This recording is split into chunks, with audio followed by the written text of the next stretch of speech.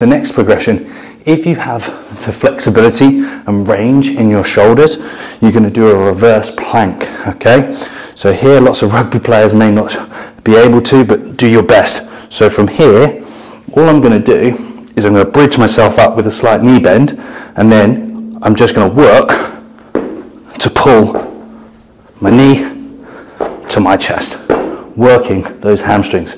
It's a big step up because your hamstrings and this knee joint and everything is really supporting your whole body weight and your center of mass here.